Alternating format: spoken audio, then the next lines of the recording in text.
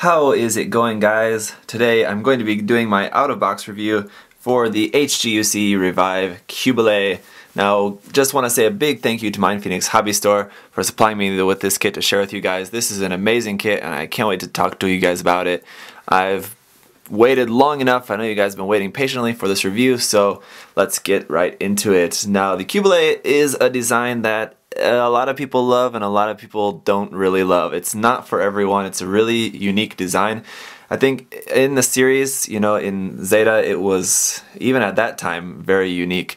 So, you know, there's maybe a lot of mixed opinions about it, but there is no question that is a very, very iconic and classic design in the series. So let's get this going around. Right off the bat, this is a huge improvement over the previous HGUC kit, so that's already a big success. I think the main goals for the Revive line have been to improve the proportions and improve the articulation. So already we can see the proportions are already much better. I think it's not so like frumpy looking as the old one was. So that's definitely better. The part separation, the color separation is amazing. All of this pink that we're seeing coming through the parts is a part behind there. The only place that it's a sticker is these small little color apps here on the front and back of the shoulder binders. So those little places are stickers, but otherwise everything on the backpack, the front skirt, the legs, those are all a pink piece behind the white part, so that's awesome. Going to make it really easy to paint that. And then even like on the feet, we got some purple color apps poking through there, through the pink part, just in the chest, the gray parts for the tubing there. So just really nice color separation. When we open up the binders, you'll see there's some really nice gray mechanical detail inside there as well. So it's all really nice. Really well designed kit, and we'll take a look more at that when we talk about the articulation. For the accessories for this kit, it's going to be pretty minimal, but you know, the Qubeley doesn't use any sort of traditional kind of rifle or anything like that. I suppose if you wanted to get creative, you could give it one, but if you want to keep it canon, pretty much what you see is what you get for this kit. All the weapons are just kind of built in. It's going to be relying mostly on the funnels, of course, and then also on its beam sabers, which are built into the arm. You can see there just above the hand.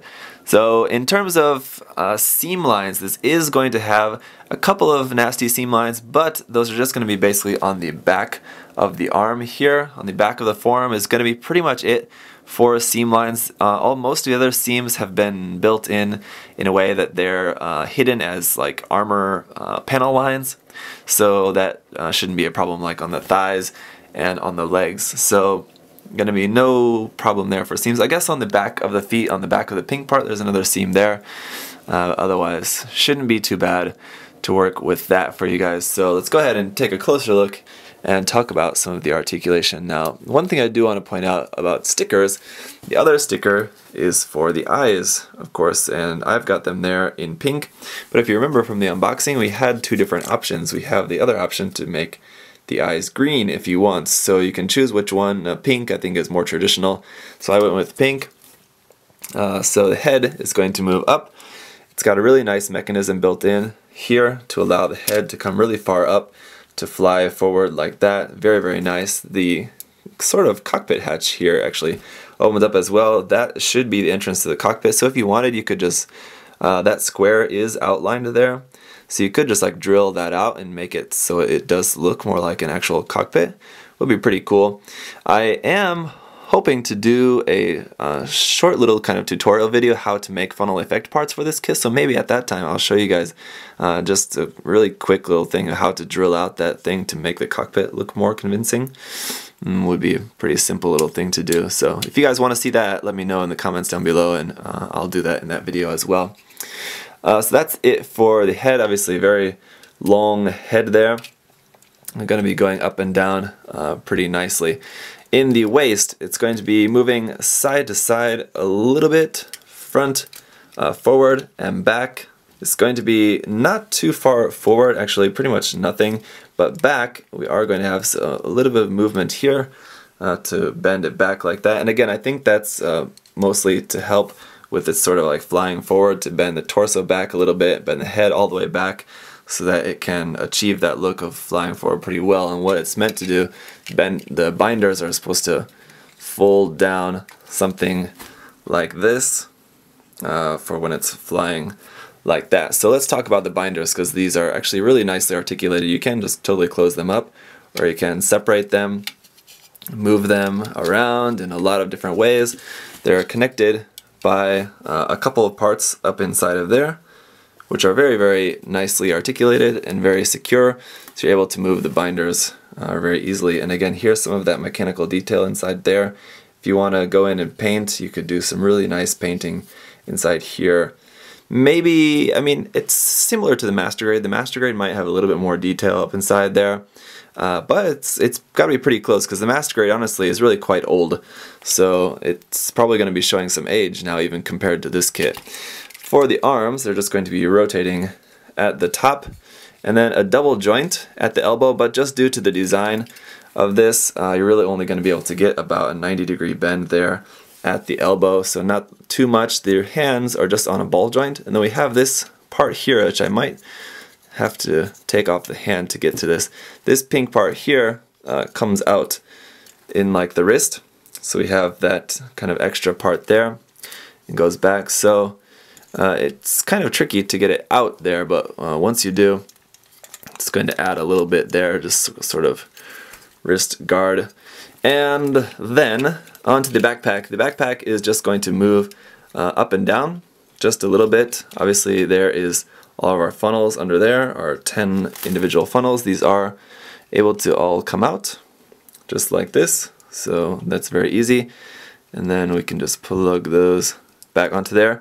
Honestly, without any effect parts for this, it's really kind of useless to have those all coming out. You're probably just going to want to just glue them all in place if you're not going to be using any effect parts, just so that you don't lose them. So like once you're through painting, just gluing them all in there, or even just gluing them and then painting, because it's all the same color, right? So yeah, that's pretty much it. Again, you know, P-Bandai is going to be releasing the effect parts for those.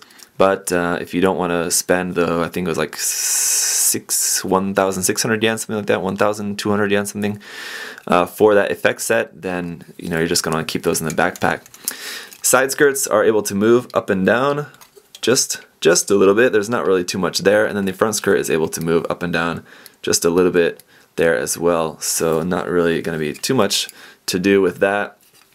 The legs are going to be able to go out very far and forward.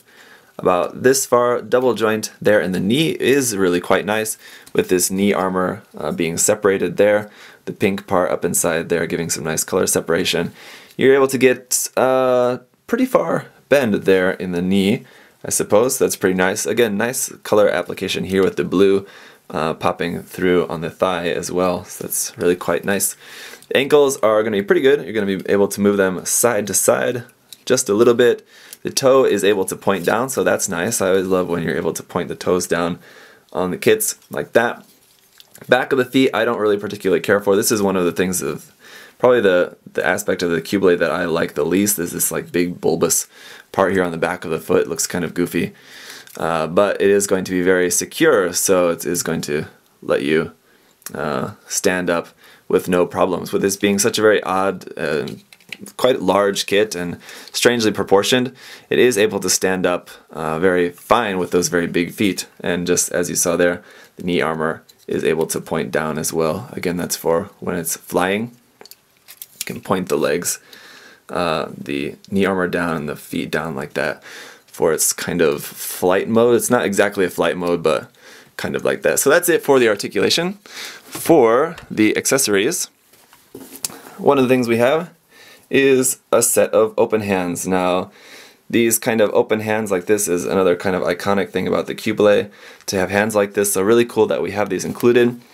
The thumb and fingers are articulated. The four fingers are connected though, but they all have their own separate ball joint, so if you wanted to just cut those down the middle, you could make each single finger articulate if you wanted to. It probably wouldn't do you too much good, because this is probably just the position you're going to want these hands in anyway.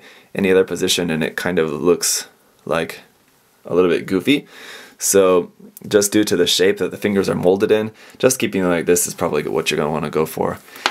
And then we have our two clear yellow beam saber effect parts. Now these can just plug into the arm like this.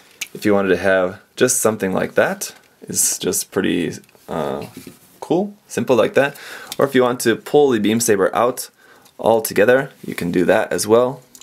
Just pulls out of there, pops into the hand, and it does have a certain way. You can see the way the hand is molded. There is a little notch in there, and this notch in the beam saber handle is going to fit in there, so the beam saber handle is going to be very secure in the hand, which is very nice.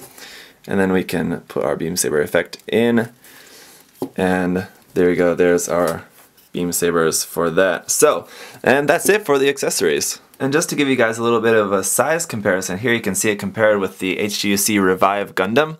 And as you can tell, quite a bit larger. The other interesting thing you can see here is that it very clearly illustrates the difference in white color. The Qubeley is a very brilliant, bright white color, pure white, whereas the Gundam is obviously, it should be very obvious now anyway, that the Gundam is a very, very off-white color. It's definitely a greenish, off-white color there. So you can see that really quite clearly, and just really how big the Qubeley is. So it's going to be definitely a pretty sizable 1/144 scale kit. So here you can see up on action base is going to allow you to really utilize that amazing articulation that this kit really has. Again, miles above what the old HG had. I've never built, in all honesty, I've never built the old HG, but just, of course, I've seen plenty of photos of it and builds of it in the past, and I know this one definitely moves much, much better. One thing I did forget to mention about these open hands is that they do also have an articulated wrist, so that at the wrist those are also able to bend forward and back as well to give you a nice, really far bend back for these, like, for this really open flying hand sort of look to that. So again, really cool. Would be cool, you know, if this came with effect parts, but can't really be too surprised about Bandai trying to sell those as premium sets. Otherwise, I mean, yeah, it looks really great on an action base. So with that, it's going to be pretty much it. There's really not a whole lot else to say about this kit. I mean, what it really brings to the table is not a whole lot of different like weapon options, but just the new and improved look, which it nails, the new and improved articulation, which it also nails, and that's pretty much it. Like I said, the weapons on it are going to be just very minimal, just the beam sabers, which you can see here, which do work very, very nicely. I think they're really also really quite nice, actually. And then the funnels, which are really going to be pretty much useless unless you have the effect parts, but those are going to be there, and they are going to, you know, be an iconic part of the look of the kit, but, you know, they're not really going to act as doing too much in this review just because there's not really much for them to do. So if you guys do have any other questions or comments about this, leave those down below.